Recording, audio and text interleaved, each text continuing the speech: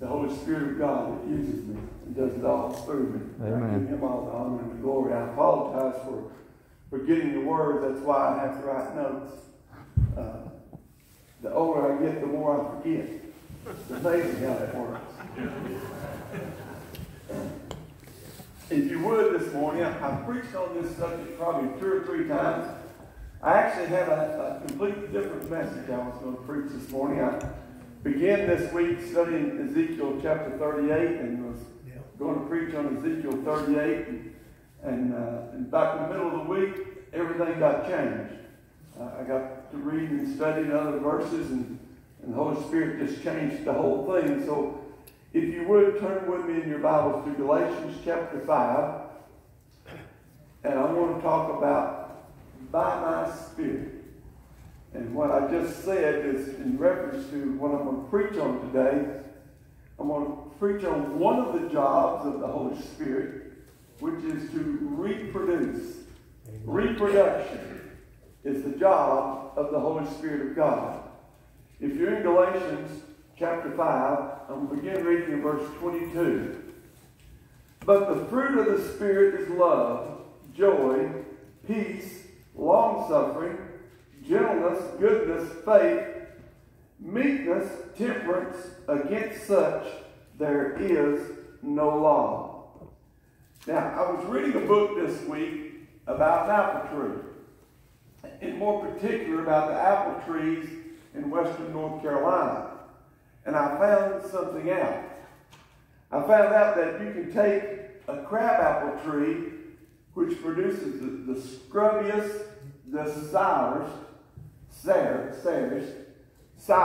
that's the word, and the ugliest apples you've ever seen.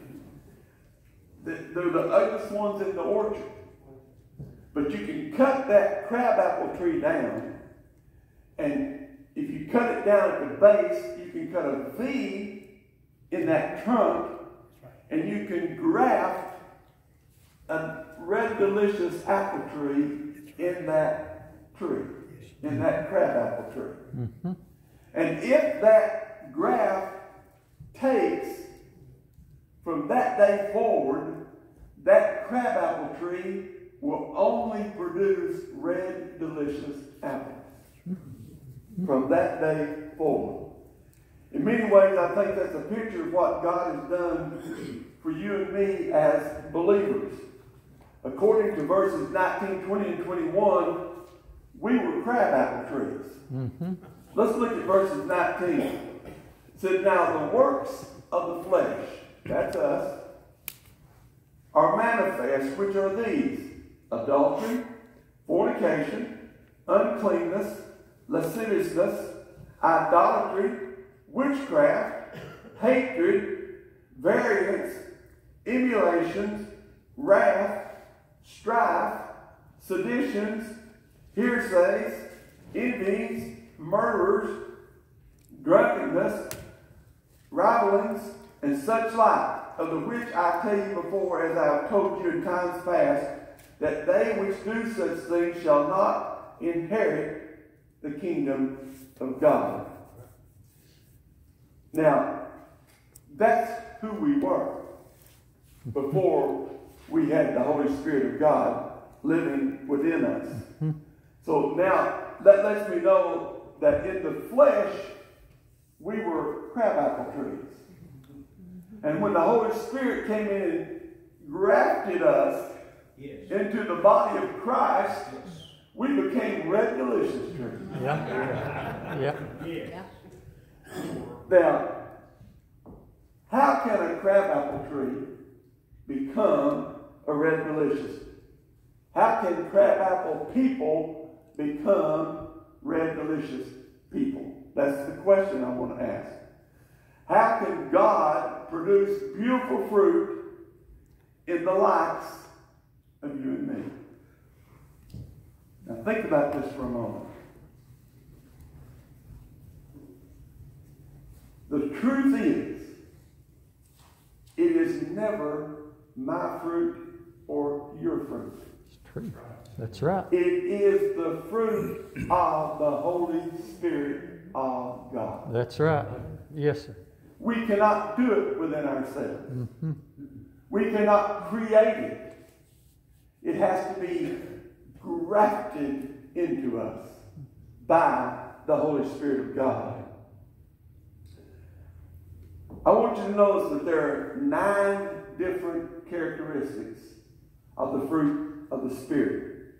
The fruit is singular, but the manifestations of it, or the attributes of it, are multiple.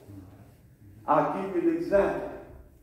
Ice cream is ice cream, but it may be vanilla, it may be chocolate, it may be strawberry, it may be peach, it may be black walnut, it may be any number of different assortments of ice cream, but it is still ice cream. So that's what the fruit of the Spirit is. Now I want us to look at how the Holy Spirit produces Jesus in us. And that's the work of the Holy Spirit. The Holy Spirit reproduces the charity of Jesus in us. Now, there is nothing in our human will or nothing in our human nature that can produce this kind of love. It is a God love. Yeah. Charity and love are synonymous. They're the same word. But there's nothing within us that can produce that love. That love has to come through the blessed Holy Spirit of God. Yeah. So it was love that Paul spoke of in Romans 5:8 when he said, "But God commanded his love toward us in that while we were yet sinners, Christ died for us." Yeah. That's the love of Christ that the Holy Spirit reproduces in us. Now, it's Christ's love that is possessed. What do you mean by that? The love that the Holy Spirit reproduces is a possession. It's something that we own. It is ours. Let's just be honest with ourselves. It is impossible to produce the love of God on the outside without having the love of God on the inside. True. It just doesn't happen. That is the love of Christ possessed in us.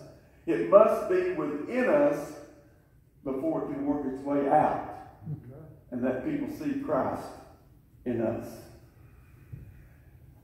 That is the love of Christ possessed. Then I want us to notice that it is the love of Christ portrayed. That's like a picture. You know, once you take a picture of something, I've got pictures of Aiden and Allie and Linda in my billfold that I've had for years and years. And they don't go away. They don't change. Now the person changes, but the picture doesn't change. The portrayal of them doesn't change. Listen. So this is the love of Christ that is portrayed is love that cannot be hidden. We can't hide it behind a bushel. If you want a picture of this, turn to John chapter 3, verse 16. For God so loved the world that he what? That he gave his only begotten Son, that whosoever believeth in him should not perish, but have everlasting life. That is the love of God portrayed in his Son. That's what the Holy Spirit reproduces in us. Now the Holy Spirit also reproduces the celebration of Jesus in us. The second thing here is that joy. The fruit of the Spirit is joy. Excuse me. The word means gladness or delight. And that's what the Holy Spirit wants to reproduce in us. So it is not getting up in the morning and saying, I'm going to be a happy Christian today. How many times have we said that and we turned out? I got to tell you this. I love talking about myself. Stupid things I do. One day this week, I got up and I said, Lord, help me to be a blessing at work today. And I managed to hack off everybody in the plant. That's just the way it works sometimes. I can't do it within myself. It is committing and yielding yourself to the Holy Spirit of God as He reproduces the same joy that was in Christ in you. We can't create it. It has to come from within. It has to be the joy that Christ, this whole thing is about reproducing the fruits of the Spirit of Christ in us. So Jesus is the fountain of joy. And I preached on this the other day. If you remember the parable in Matthew 25 on the servants that were given 5 talents and 2 talents and 1 talent. And the servants that were given 5 talents and 2 talents, did you ever notice what the Lord said? He says, enter thou into the joy of the Lord. It is Christ's joy to bless you for things that you do for Him. It's His joy and delight, not man's. Now, the same word is used in Luke 15 in the parable of the lost silver, the lost sheep, and the lost son. And it says in the ending there that there's joy in heaven when one sinner repents. Yep. It's Christ's joy. It's a heavenly joy. It's a divine joy. So Jesus is the fullness of joy. And we got to understand that. And Romans 14:17 says it this way. Paul calls it joy in the Holy Ghost. That's the joy that the Holy Spirit of God can reproduce in us. Joy in the Holy Ghost. Now, the Holy Spirit also reproduces the calm of Jesus in us. But the fruit of the Spirit is peace. The word indicates tranquility, quietness, and rest. It's calm. That's what the word means. In 1 Corinthians 14:33, we are told that God is not the author of confusion, but of peace. He wants to give us, the Holy Spirit does, reproduce in us the peace that Jesus had in His life. Now, God's people are going to have to worry and wring their hands and get into a frenzy over what's going on in the world because we're His. He's got this under control. I got to chase a rabbit here for just a second. You know, there must be at least one Christian in the Democratic Party. Because their theme the other night brought out that Joe Biden is light and Donald Trump is darkness. Now, the only place they could have got that was from the Word of God.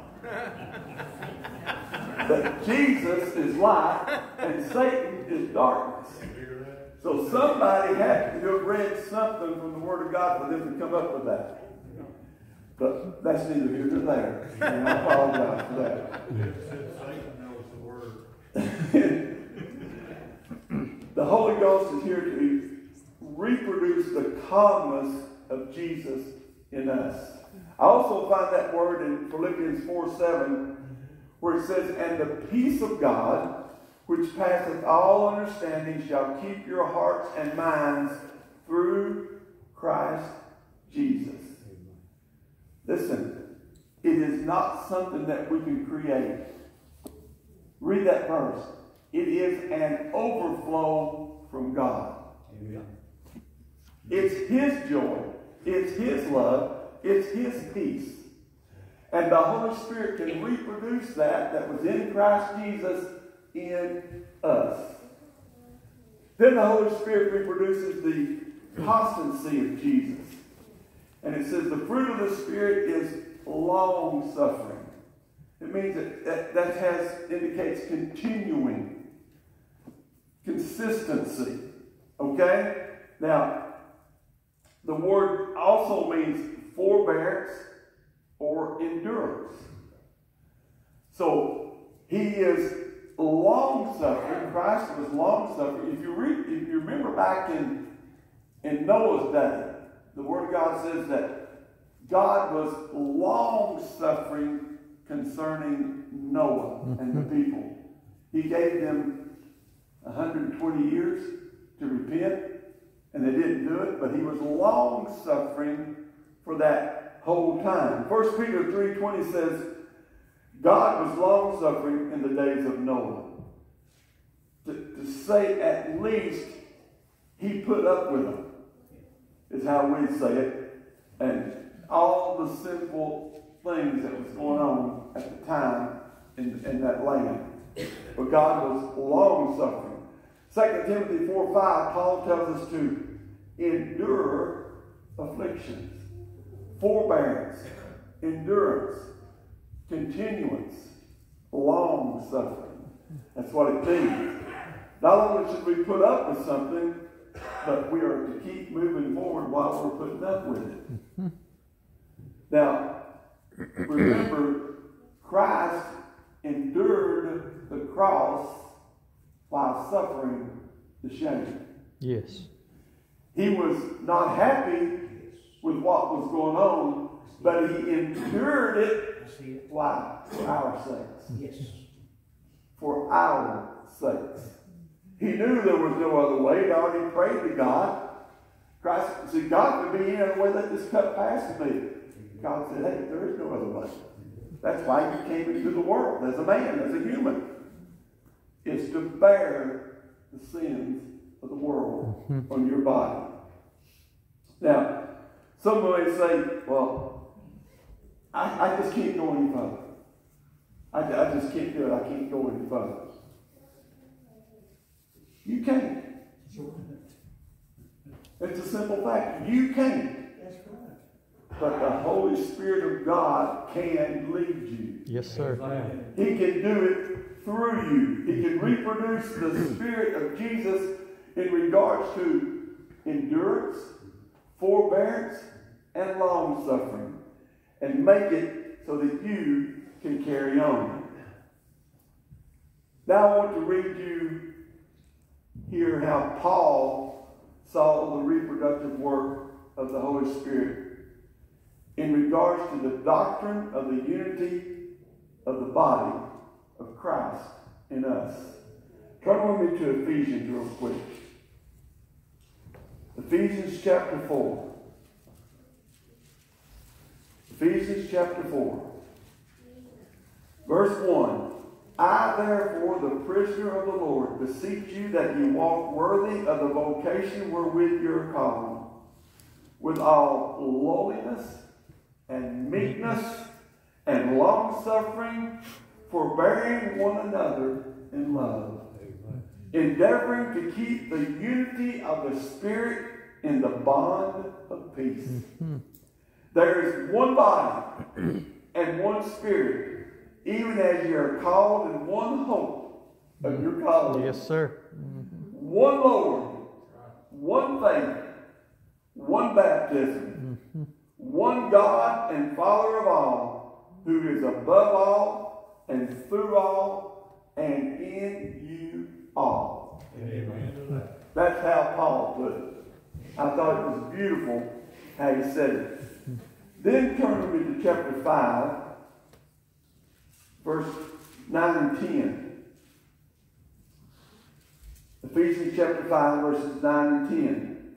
For the fruit of the Spirit is in all goodness and righteousness and truth, proving what is acceptable unto the Lord.